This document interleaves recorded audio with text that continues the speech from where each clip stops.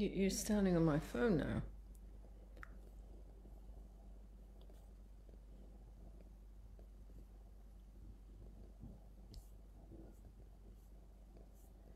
What on earth is going on? What is going on?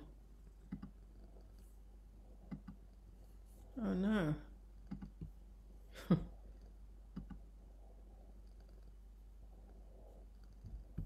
No.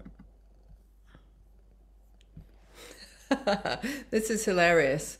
I have a feeling this is live on Facebook, and I'm going to check because last time I did this, I sat there staring at the screen forever, just wondering what's going on because they don't link it up fast enough. So I'm going to check on Facebook. This week, I am checking everything to make sure something is going on. Whoops. Let's just see. Oh, help, help, help, help. It says it's live. And then what I want to check is, I want to check if actually they've shared it to myself without anyone else. So I'm going to keep speaking to you. This is Inara Griffin. And I'm here to talk about the Little Book of Influence and also to say that the book was released this week.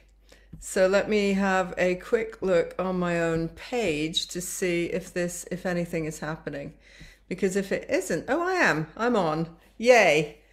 And I'm speaking. Now let me see if it's, is the audience public?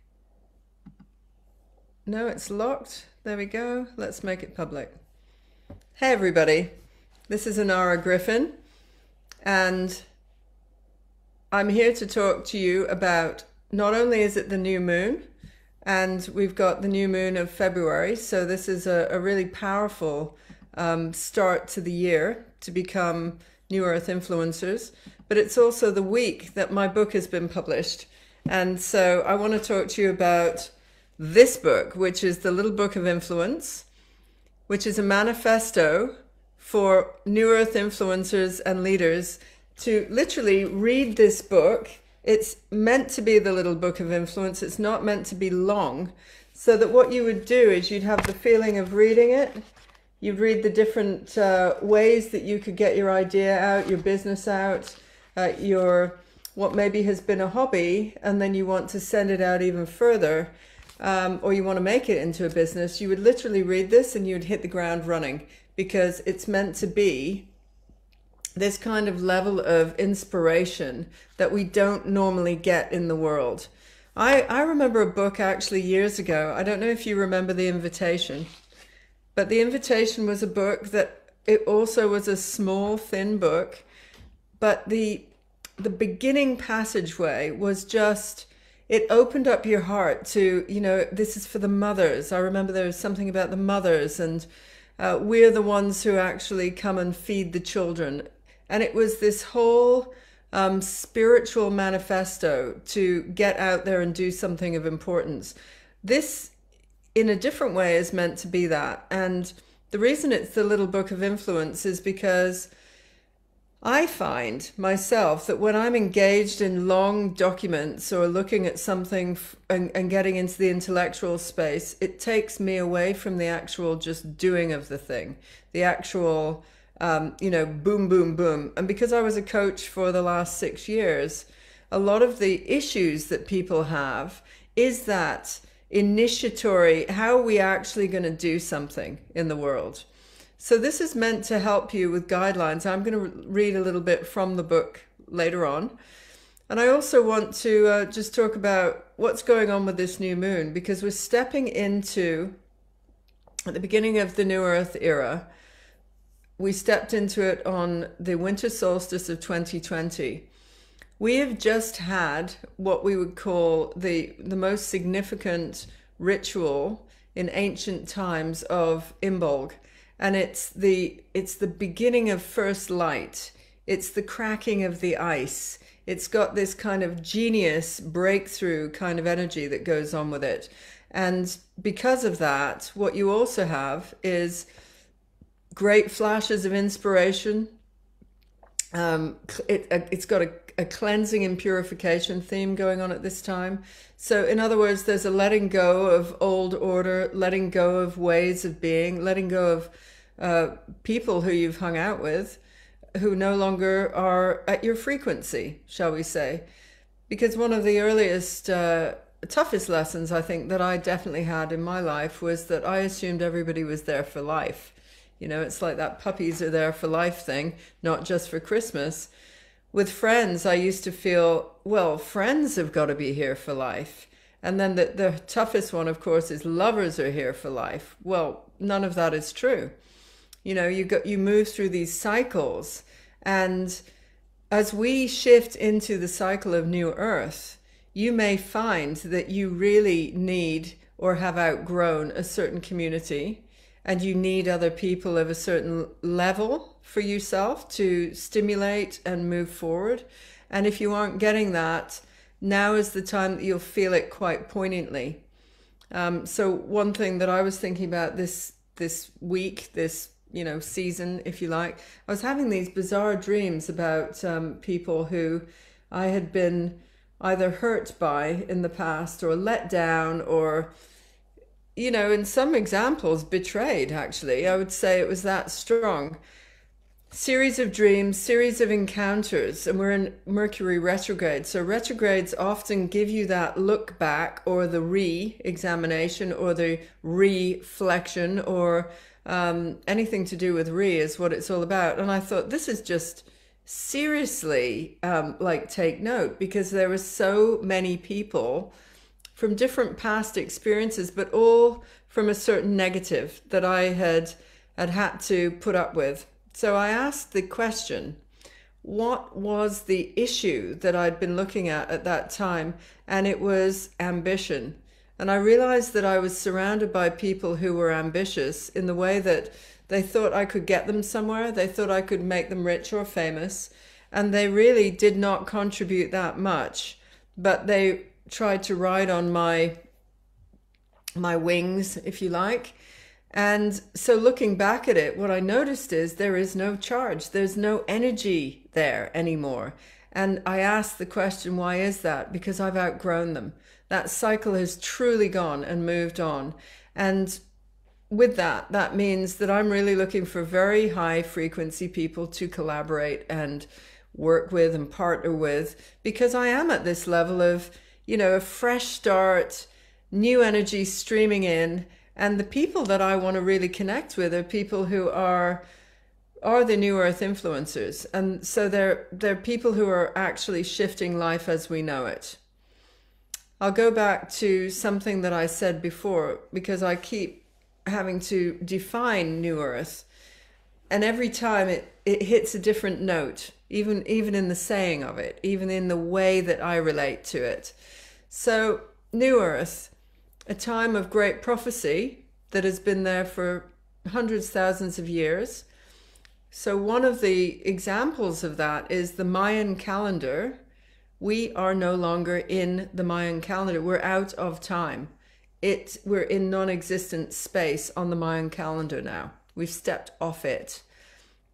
So what does that give you? It gives you a kind of freedom. And if you're out of time, then anything is possible, because you're no longer within the boundaries and constructs of a time system that was set up before. I find that very interesting, because all the business that I've taught in spiritual business and challenged people in very corporate structures to understand is that I work with the cycles, the ancient cycles of moon, sun, of ancient rituals. And is it possible that ancient cycles in this deeply, group consciousness way are guiding us to the best times to do things? It is my belief that that is the case, and that nature as teacher is teaching us on those cyclical levels that we aren't here to just be driven to rise up and become faster, more aggressive, more powerful, and leave everybody behind. We've got this different, and this is the kind of way that I describe it. It's like these swirling, spiral-like patterns of cycles that come in where there is perfect timing. And it's one of the things that I believe in and I teach. And if you can line yourself up for perfect timing, then it takes all the pressure off of this like fast journey of rising. It's quite aggressive, very masculine, old masculine, I would say, not new masculine. So we can see that's one thing about New Earth, that we're looking at different power structures now. If we're no longer doing this, like just going up and up and up, and it's linear and there's only that to it, then when we get a different power structure, such as New Earth, which is the space to create, new space out of time, and then we've got divine feminine interplay of that is collaboration and invitation and the expression of entering into other people's space to be able to produce results that are way bigger than you could produce on your own. And so what does that look like in power structures? A joint venture that I've just gone into with a group of people and friends, they're all friends, is a new yoga teacher training or meditation teacher training to help them get online and to become, it's called Shine Online. And we're just in the process of putting the final stages together on that. But it's a collaboration of 4 parties coming together, 5 actually, because one is a couple. And when I think about how easy that is, because you stay in the lane that you are really excellent at. So I stayed in the spiritual business lane and how to expand business. Then my friend Patty Troisi, who is a Hollywood actress and has been on camera most of her life, and she's been involved in that level of excellence at Hollywood standards, then she has come on to work in collaboration about how to help people to create their home studio. You know, and I've worked in film too, but it wasn't my thing. It is her thing. So why don't I stay in just my lane, which is all the spiritual business? And also it was my idea. So I invited people in to join me. And then Rachel and Jules, who are a couple who run Exhale yoga retreats, I've been on them. I think they're just simply amazing. And their business was really impacted with COVID because they ran all the yoga teacher trainings and all the retreats in the flesh. And so in 2020, they just found that so much was cancelled. They themselves have had to rise up and go online. So they have a very loyal community. I am one of their loyal community. And I observed when Rachel wrote a post about how tough it had been running literal events in the COVID time, all of which had been cancelled. I reached out to her quite naturally and said, you know, I can help with this. Now, to me, what a different power structure, because what we've got is the combination of 3 different parties' excellence grouped together to create a new program. And the new program is really at a very high level. We'll have, it will be evergreen because we've shot a lot of videos, but there's also interaction monthly with different experts outside of the evergreen. And it's a total joy because not one of us is having to take on the whole thing. I'm running most of the business side of it, which is always a thrill and a pleasure to me. And it means that the sum of the 4 parts is way bigger than 4 parts. It's this idea of you bring these people in who are your friends and collaborators, and then each one has got certain expertise, which is going to lead it down one route and then lead it down another route. And you can see that is a very different power structure. So as I came even towards the contracting of that, I'm looking at keeping 15% of the business. This is a model I'm using right now, 15% to run the business of it. And then everybody else gets 28.33% of the proceeds. In other words, the biggest structure shift is I'm not getting it all, right? I'm creating a deal of joint venture, and I'm really not being greedy with it or anything. I want the thing to thrive.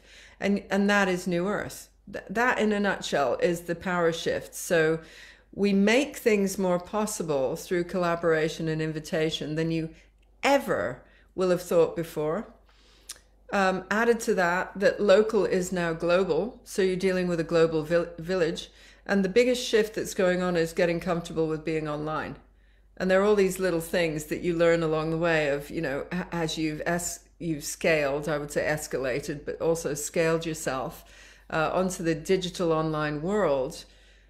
Notice what happens, you know, as you evolve, that certain systems work for you and certain don't, right? So I am now in a position where I feel I'm at a stage of mastery in it. I've run events for 28 years, and then I've come onto the internet. I feel very comfortable with that. I mean, I've got 6 planets in Aquarius, so I'm super comfortable with tech and digital and all of that kind of thing. I'm super comfortable with communication. But when I look at some people who, you know, the hardest thing for them is to just do a Zoom. The hardest thing, they haven't even looked at their background. You know, there's all this sort of clutter behind them. Even the basics, they really haven't mastered. And they may have mastered teaching in the flesh, but they're having to go back to another basic. That is cyclical power structures being, having to be reinvented yet again. So New Earth, it's like we're having an opportunity to all go through a learning process. And then I want to add in another piece that over the last few months, what I've become highly aware of is that though my audience is quite often 95% women, and to the queens and those amazing sisters, medicine women, powerhouses, entrepreneurs out there who I've worked with, you know, full due respect.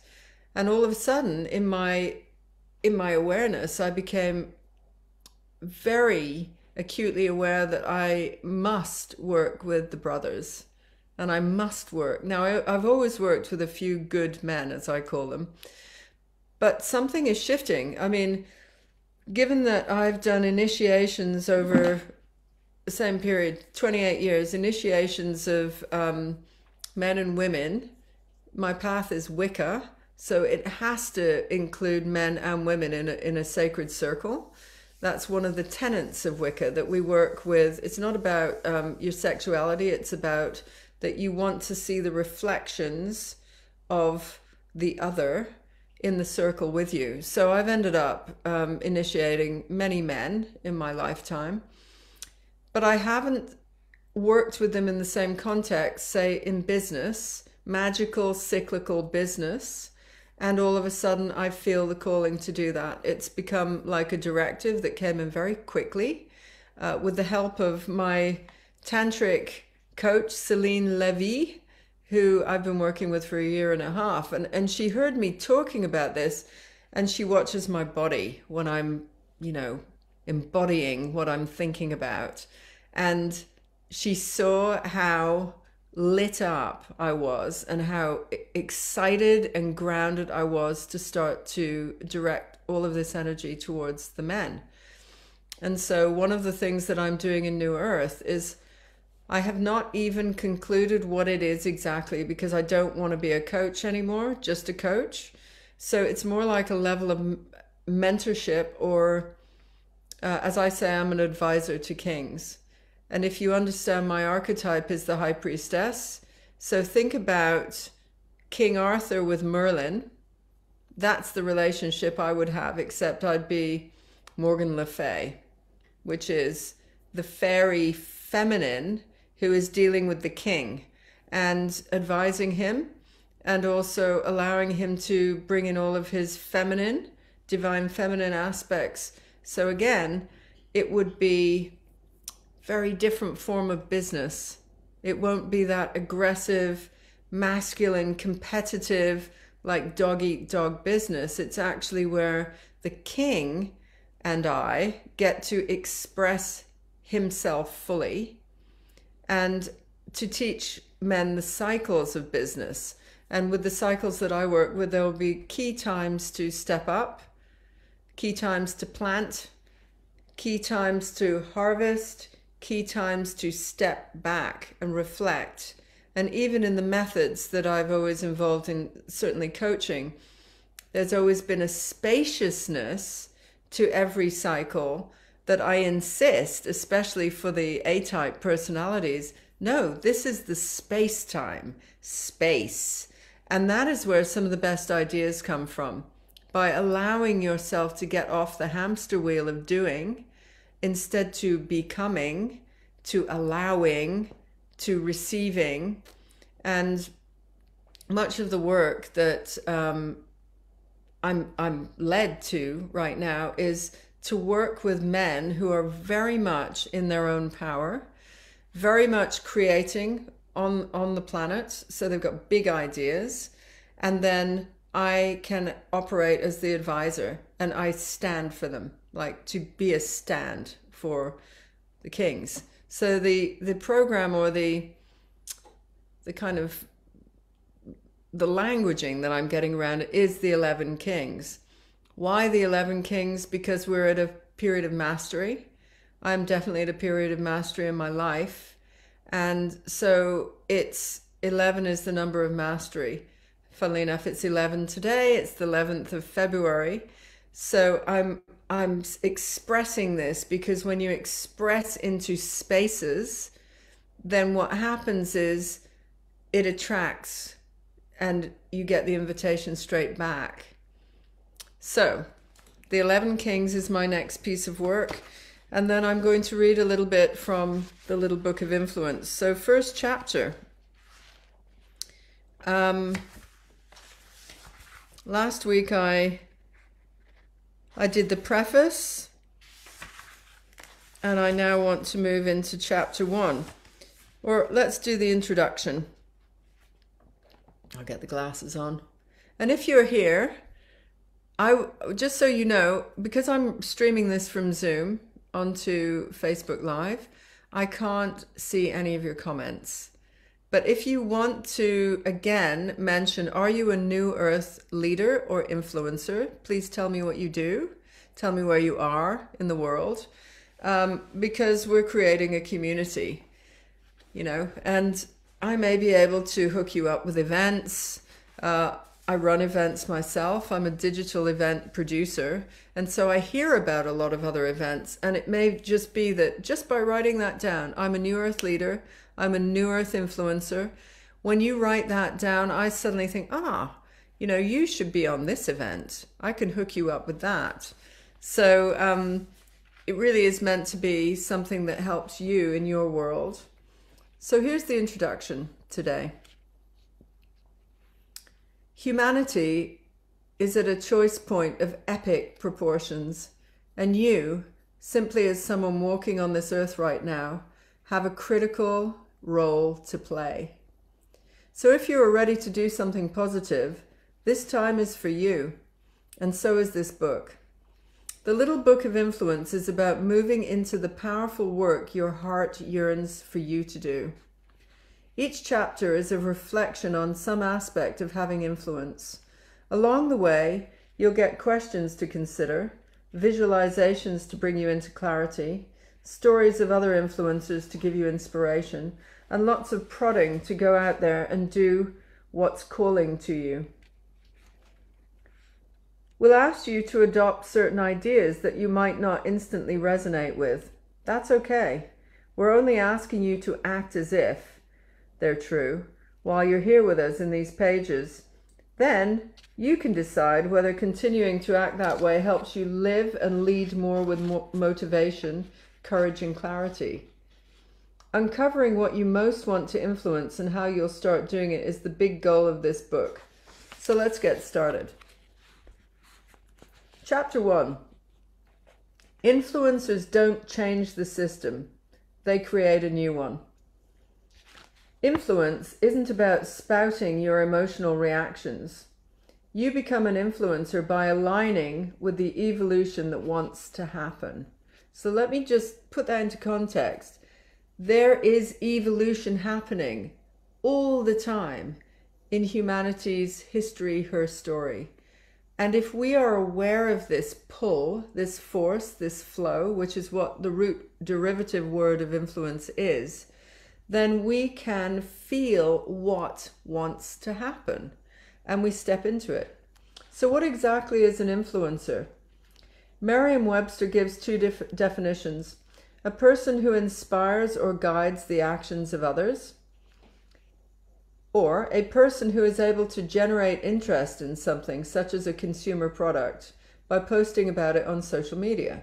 So you can see they're really different propositions there. Sadly, in our celebrity-obsessed world, the second definition is taken over.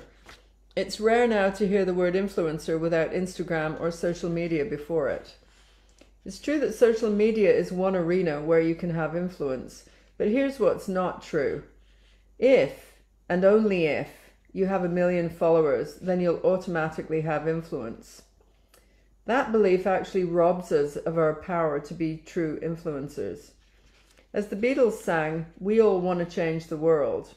Another way of saying that is, we want to leave the world a better place than it was when we arrived. That's the kind of influence most of us crave deeply. So a life of meaning and fulfillment doesn't come from getting 1 million people to buy something or give you likes. It comes from knowing exactly what you want to improve in the world and helping set that change in motion. So why don't you think about it right now? What is the change that you would like to see in the world? What is the transformation that you would like to see in the world? When you develop true influence, you finally stop trying to prove that you matter because you know you do. You matter because you've become a disruptor to promote something better than the status quo. You stop trying to please others and you allow yourself to be outrageously expressive as you propose new ideas. Ideas that some insist are crazy and will never work. So true influencers, that's one of the first points of almost like the first obstacle that you have to get through, that you know when you're putting forward something that seems absolutely, it's never been done before, then you will always get the first level of opposition, which is, this is not possible. How can this be?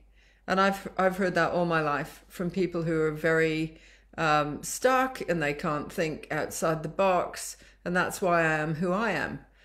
So you're willing to say the hard stuff many don't want to hear. You stop thinking about yourself so much because you're determined to have an impact on a topic that's much bigger than you. You don't hold yourself back out of fear or low self-esteem, and you don't self-aggrandize either. You also don't need endless praise and accolades to stay motivated. It's simply not about you anymore. In short, you trade being mired in self-doubt for being propelled by a great big soul-driven purpose. You just step up and do what you know needs to be done. And how do you know what needs to be done? True influencers generally have a vision or an idea that seem to come from beyond their usual level of thinking. Some feel it came from source or their higher self. But it doesn't matter whether your mission as an influencer arrives in an unexpected flash or gradually dawns on you based on your life's challenges. What matters is that a true influencer's mission comes from a sense of deep connection to at least one of three things: people, animals, our planet. So I'm going to just stop there and get you to reflect for a moment. What is the first thing that comes to mind when I ask you, what would you like to transform on the planet? And we all know that the planet is going through this tremendous upheaval. Some of it is heartbreaking. Some of it is just, I would say, soul destroying. Like, you know, you look at the plastic pollution and it's just like, oh my God. Like, there has to be a solution to that, right? So what is it in your world that you feel, if I could wave a magic wand what would that thing be? And it should be there right like that. And then the next piece of that is to think, is this part of a formation of a new piece of work that you want to do? Is it, in fact, the calling that makes your heart sing, that you now in some way know that you need to move out of the job that you've had maybe in the past and start to create a bigger piece of a calling-based business or entrepreneurial thread? And is the timing like urgent? You know, you getting to that point where you keep thinking about it and you think, well, what should I do? Because there are different ways of doing things. There are, for instance, just simply giving to charity. That's one way. But if that is not the thing that really turns you on, if that's not blowing your mind, rocking your boat, or whatever you want to call it, then is it something bigger? First thing to say about that is you are the one. You are the one. Most kids do not learn that they are the one. Most kids learn that they're going to fit into something much bigger in society, and in fact they aren't the one. That's the safety zone that most parents teach their kids. It's like, you know, we want you to be safe, and so we want you to fit in, and therefore don't think too high. You know, keep your ideas quite tame and fit in and get to know a community and be good at school and all of that. Well, what if we were telling our children, you are the one? So what is this crazy idea that you have? And why is it crazy anyway? But, you know, I use crazy in a great way. What is this wild idea that you have? And if we speak to our children like that, like, what is that idea? What do you want to change? If you could do anything, and then adding, you are the one, we will see an amazing kind of upswell in solution-based thinking. So that's my question to you today, to set you off. We're on the new moon, and new moons are all about starting a new project. And it's in all the cycles that we have. Every month we get to clear the slate of the previous cycle and then step into a fresh one. And so this today is the seeds of a cycle of mastery. We've got the 11 going on. I've talked to you about the 11 kings, which is something that I'm setting out. That's why I'm speaking it into existence today. I'm using it as an invitation now to men to come to me if you want that level of initiatory mentorship. If you need an advisor to you as the king, I am that advisor. And so again, how freaking crazy is that idea, right? It dawned on me, I think, in mythological terms sometimes, and then I also do channeling, and I get these deposits of information like downloads. And if I was at school and I put forward, like, when I grow up, I want to be an advisor to kings, it would have been shot down pretty much immediately. And instead it would be like, you could be a legal assistant, you could do this and that. But it wouldn't be like, oh, wow, but I am the one. So if I am the one who's audacious enough to speak this into existence, just like you are with whatever it is that you want to do in your own way, in your own frequency, with your own flavor that nobody else has, then you are the one. And the first premise of doing anything is that you are the one, right? So when I speak about this, being the advisor to kings and stepping out of coaching, because that could be perceived as the way forward for money, for a solid career, for something that I've done for years, so why wouldn't I want to continue?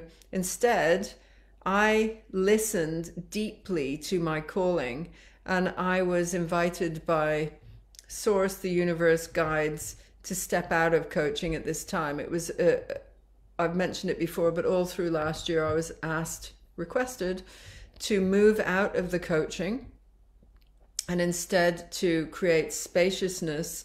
One thing was to create the events that I do, and that was part of a higher calling. But the other thing that's coming up behind that is that as I help New Earth leaders come out onto their stage, whatever it is, that some of the training, teaching, or ideas that I have, which are super unconventional, based in spirituality and magical systems, ancient magical systems, that is what the kings need now.